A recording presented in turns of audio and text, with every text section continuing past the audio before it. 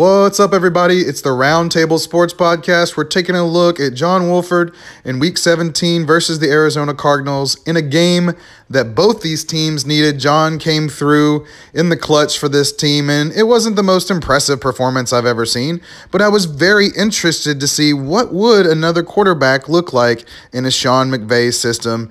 It was interesting to see, them take advantage of the Wolford's speed. That was definitely something that he had to mix into the game, and he was willing to run, so that was good for them, absolutely, and kept some of the drives going that I didn't expect him to be able to keep going. That's a big part of the NFL these days, and he fits a little bit better because of it for the Rams, and that's a good thing. Now, they've come out and said Jared Goff may play. He got a limited practice in today, but I don't think it's the end of the world if this guy's in the game. Now, certainly Sean McVay's system creates a lot of gimme passes, and he was making those passes. This guy reminds me a little bit of P.J. Walker in that he's got a certain amount of speed, and that's good, and he's also got a certain amount of arm talent.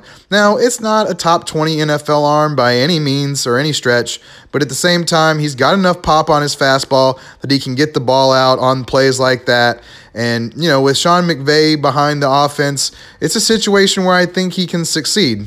Now, I'm not saying they should replace Jared Goff with this guy by any means, but he was making decisive decisions out there.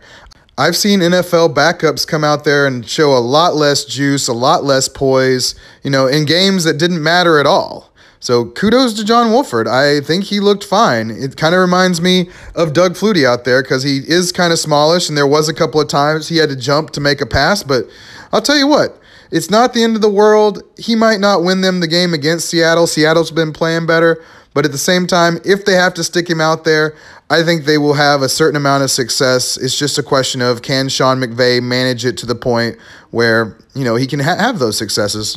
Now, the other team will have a little bit more film to go off of and kind of have a better feel for what this guy does best. But he kind of looked like an NFL backup to me. Why not? I mean, if he can do things like that for the Rams, I like it.